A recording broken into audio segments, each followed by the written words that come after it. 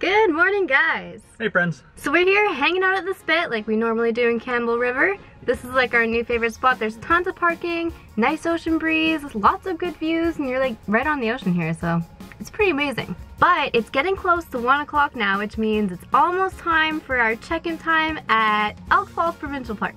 Yeah, we have 3 nights booked in the same campsite, so we're gonna roll out there. We bought some goodies, a little assortment, if you will, for a campfire tonight. So we're gonna be camping good and having a good time, and let's hit the road.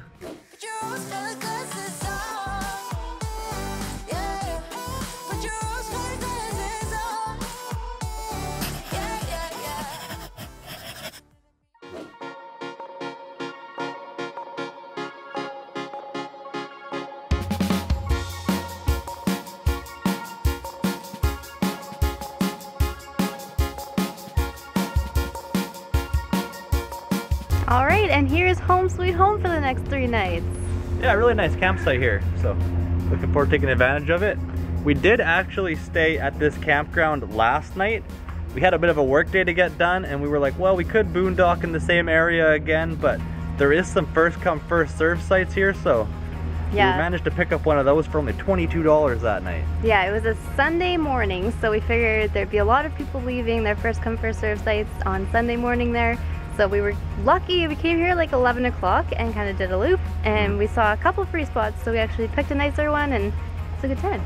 Yeah, a pro strat we had too is all of the first come first serves have little paper slips on them. So let's say you're showing up on the 20th and it says that the 20th is the date on it. That means that it's only booked until then. So even if the people haven't checked out yet and there's a vehicle there, don't be discouraged. Look at the actual date, maybe do a walk around of the campground, and then you know which vehicle to look for when it's leaving, so you could sit by the front entrance way, and as soon as you see that rig leave, or sit outside the parking stall even in reality if you wanted by 11, and you can steal it and you know it's open that day. Yeah, so we're going to be taking advantage of that tip too on the Sunshine Coast, because we actually don't have any provincial parks booked on the Sunshine Coast. So. Yeah, that's true. This is our last provincial park we have booked right now. Yeah, it is. Oh boy. Anyway, let's get set up. I can hear Kat hollering away and enjoy camping.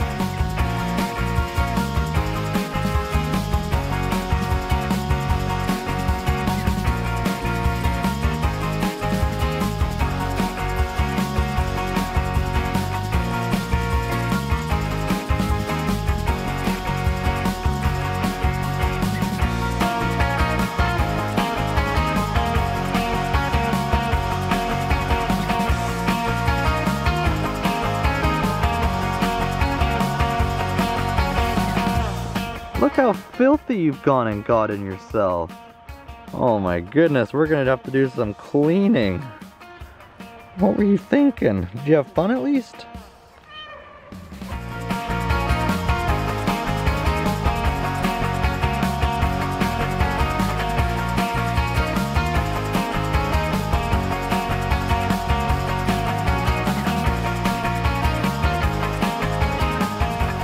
Okay, so fire's rolling. I did learn a little fire making trick in my bushcraft book today too. I made feather sticks. I guess where you use your knife and kind of scrape along and it gives a bit more surface area. I didn't do a great job compared to the book, but I just wanted to try it real fast. Alysha got some painting in. Kat came outside and kind of had her cat exploration of the day, if you will. She was rolling in the dirt, being all sorts of crazy, so at least she's happy to be camping again. We're now going to use up some hamburger buns instead of hot dog buns because we want to make room in our pantry, and I think they're starting to get a little old. So hamburger bun hot dogs coming at you, and then we also have the large marshmallows that we're going to try and make s'mores with. One of you out there recommended Reese's cups to put inside the marshmallow, so we're going to try that, and we couldn't find graham crackers, so we have cookies for a base. Going to be delicious. And then tomorrow we're going to explore this campground with you, find maybe our favorite campsite in the campground so you know which one you might want to book. And I think there's a suspension bridge around too we're going to find, so whole lot to do here at Elk Falls Provincial Park. So the game plan I have for putting hot dogs in a hamburger bun is going to be taking your wieners, snapping them in half. Oh my god. And then you'll be able to spread them out however you need, perhaps this way. That looks hamburger bun friendly. Let's find out.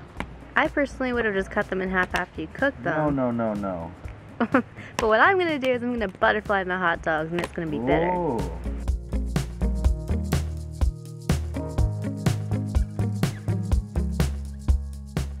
So here's my kind of foolish creation in reality. And there's Alysha's double dog butterfly. I gotta say, I think she won the battle of hamburger hot dog. How do you feel being the winner of the hamburger hot dog contest? I mean, don't be so hard on yourself. Yours look fine. And also, these hot dogs look weird because they're chicken hot dogs and they're like really low calorie or whatever. Ew. So they cooked kind of funny, but whatever.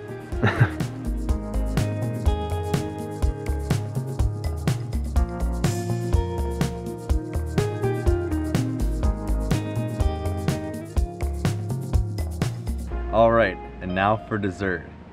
This is a large marshmallow by Walmart standards, and I would agree. Giant. Giant? Oh my. I'm putting words in their mouth. A giant sized marshmallow. 90 calories compared to the 30 in a normal marshmallow bag I read. So it's a triple marshmallow basically. I'm gonna cook it, let it get nice and golden brown, land it, and then we'll go from there for the surprise part.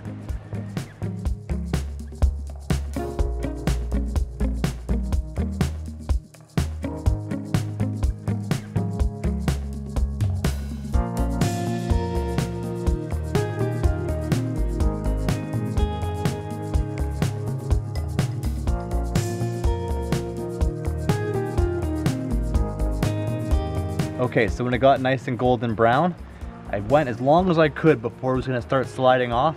I then ran over to my plate, landed it face down. I made sure my skewers didn't puncture through for no oozing. And then when I removed it, where the holes were being, it was melted in the middle. I took 3 pieces of milk chocolate, crammed it inside, and then just pinch your marshmallow top closed. And now they're inside melting, and I'll get you a cross-section bite in a second to come here. Let it cool down a little bit now too. That should help the chocolate melt. And also, normally when you eat a marshmallow, I was thinking recently, you always just like cram it in your mouth and then it's kind of like oozy hot. So see if this is any better. Oh, there's the chocolate.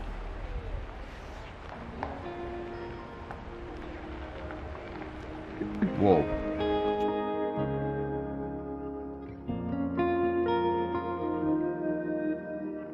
Going for the cookie. Oh my god. What? That should not even be a thing. Dang.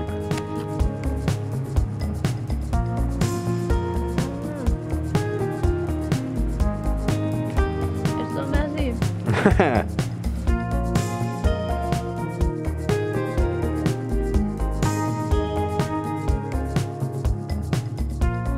Stick it. Oh no. Oh my goodness. Oh no.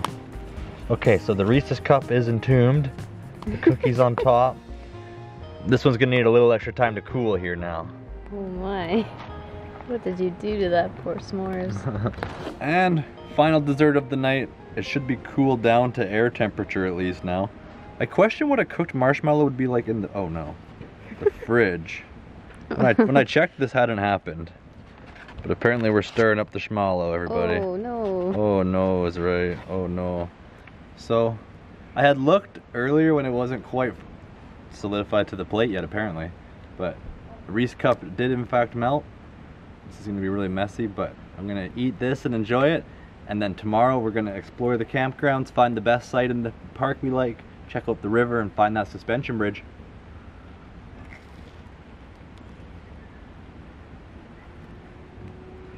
See you then. So, good sunny day here now. We're gonna go find out what Elk Falls Provincial Park has in store for us. There's a big river that runs right along the front row of campgrounds, so we're gonna go try and find out maybe our favorite campground for next time if we ever come back in the future. And also we're gonna try and find a salmon fishing spot because we're thinking tomorrow we may wanna get out the rods and it's kind of the peak salmon fishing time right now, so might be some hope for that too.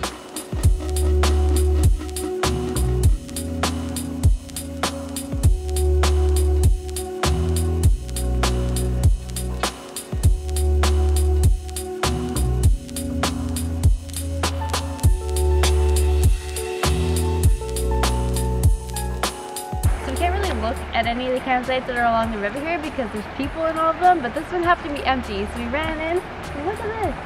This is like a famous fishing river. It's so beautiful. It smells like the ocean even. It's like ocean water somehow. I don't know. Good campsites. Yeah. Anywhere along this river I think would just be awesome.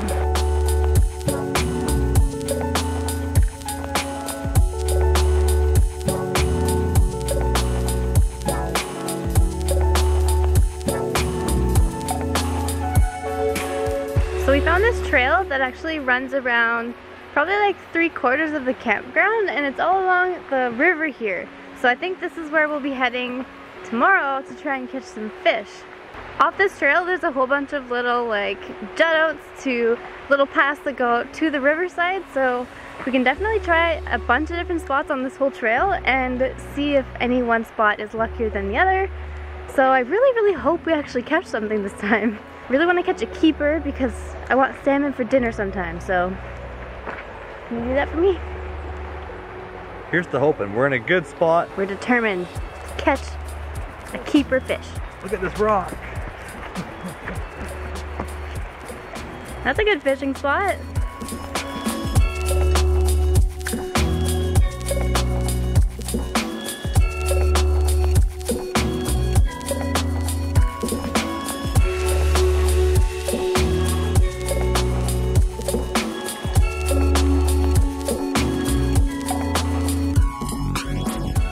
Okay, so this is the first. We just got back from our lovely Elk Falls Provincial Park walk. We were putting the RV slides in and getting ready to hit the road to go to the suspension bridge. It's an hour and 20-minute walk, so we're gonna drive, but firewood has appeared. That's like probably 2 Provincial Parks bags full worth at least. That'd be like a $14 amount of firewood, dang. I don't know if the Provincial Parks hooking us up or if one of you guys out there recognized us and hooked us up, but thank you to you or the Provincial Parks. Bonus fire night. That is seriously so weird. And like generous. Like that's a lot of firewood, and I don't think the parks would do that. So I'm wondering if it was one of you guys. Like that's so random, and I'm so grateful because I mean that looks like some dry firewood. Looks good, so Wow. Bonus. So we're parked here at the Elk Falls day use area, but in the BC Hydro spot. Thank you, BC Hydro. We found this sign. It says that currently right now the river can flow up to 10 times the normal amount. So I guess it's super dangerous. Obviously everyone's fishing standing in the river. But the funny part of that is I didn't actually talk about it on the vlog yesterday. I had just fun footage of it, but I was sitting outside whittling away on a stick and I heard a noise that I thought maybe the aliens were coming to take over Earth.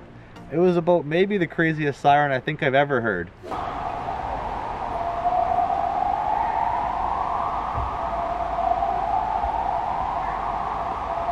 And now it all makes sense at least. So we've got to go left down the pathway here, and then there's going to a suspension bridge. It's a pretty popular one too, so we're going to check that out. And in case I didn't make it clear earlier, I kind of got lost in thought, but siren indicates rapid changes in water levels and flow. Evacuate river channel immediately are the warnings we're dealing with, so maybe the speeds will pick up enough that the alien noises will come back again tonight, but let's see if we get lucky.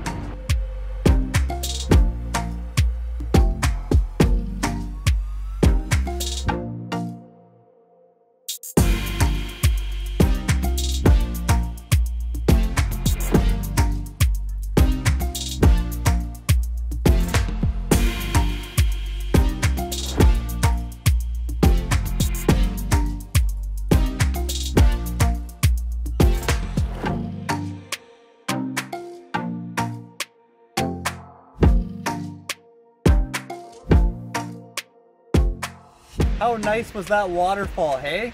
The view from the first viewpoint's good, but the suspension bridge viewpoint and suspension bridge itself can't be beat. And this was only a couple-minute drive from the campground, just up the road. Campbell River ways even more from Campbell River up. That's what we love about Elk Falls Provincial Park. 2 kilometers from the main little core of Campbell River. Literally, you stay on the main highway from the campground going down, and Walmart will be on your right, Canadian Tire and Home Depot will be on your left. If you get to that spit where we boondocked and we enjoyed the ocean front, that's just down the little main stretch as well. So literally such a beautiful campground with a short drive to a beautiful waterfall, all right in the middle of town. You could get there in minutes. Loving it here. So after the suspension bridge, we actually went down to Campbell River for a quick bite to eat and to get into town and do some errands. We got back to the kind of campsite here, and we were actually going to do a campfire tomorrow night, we figured, and warm up because we're going to be in the river tomorrow, hopefully salmon fishing and all that good fun. but we got back to the campsite and that firewood that got dropped off is now missing. I mean, easy come, easy go. Maybe it was a BC Parks host and they dropped it off at the wrong campsite? Either way, we have leftover firewood in the hatch, so we can still do a fire tomorrow, but how odd is that? Show up, wow, a lot of firewood. Leave, come back, oh, that firewood's gone. Very strange times right now. Very strange experience camping, but either way, we'll have a campfire tomorrow and we're gonna go play in the river, but we're gonna call it a night here and pick up and we'll see you in the morning.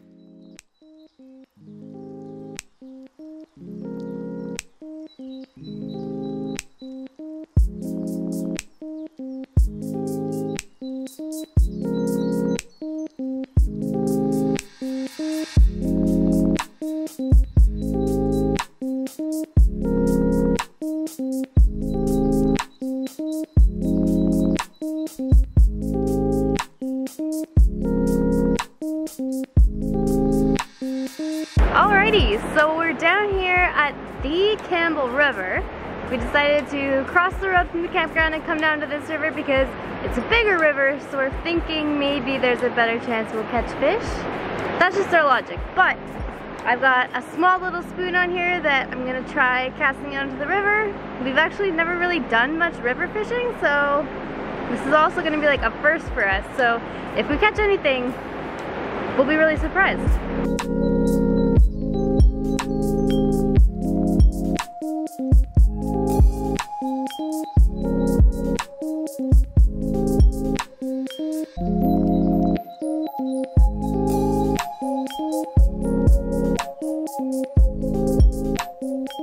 Well, my brand new lure just got snagged and it just broke off, and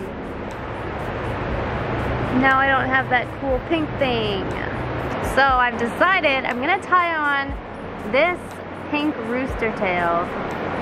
But the thing is, this is one of my like OG lucky lures. Like, I've had this for years and I caught so many trout on this thing and I really don't want to lose it, but I feel like now is the time to bust out the lucky lure. I hope I don't lose you.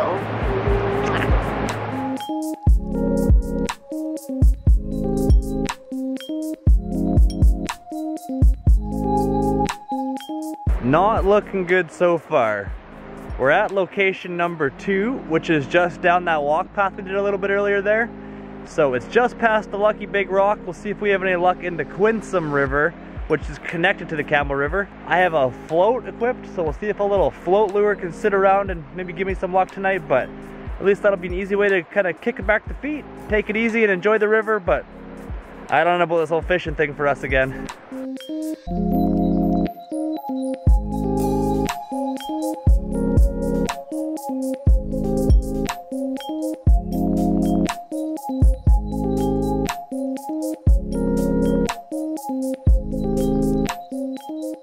Well, that's gonna be a wrap for the fishing, folks.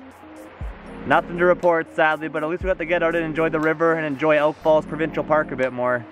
What a weird camping trip this was, though. I gotta say, this has to be one of our weirdest days at a provincial park, or even just camping in general, counting forest service roads, boondocking. Just so weird to come back and find out someone's been in your campsite and given you free firewood, and then to come back and find out it's gone. That was definitely something. And then on top of that, we got to hear that alien noise. I mean, never heard a siren like that, so fun time overall. I think tomorrow we're gonna pick on up and do a day in the life, kind of take you through everything we get up to, because it's a big day tomorrow as well.